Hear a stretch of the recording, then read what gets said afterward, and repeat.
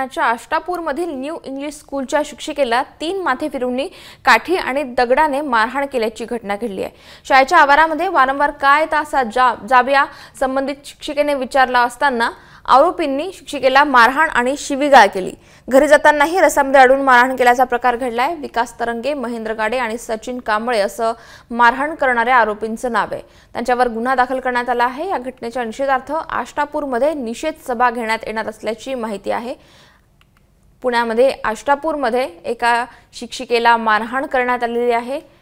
सतत शाळेच्या आवारात का येता असा जाब या शिक्षिकेने या 3 तरुणांना विचारला होता आणि त्याचा राग येऊन या शिक्षिकेला काठ्यांनी आणि दगडाने मारहाण करण्यात आलेली आहे। अत्यंत अमानुषपणे या शिक्षिकेला मारहाण करण्यात आली। इतकंच नाही तर घरी परतताना सुद्धा या शिक्षिकेला या तिघांनी गाठलं आणि त्यानंतर या शिक्षिकेला मारहाण केली आहे।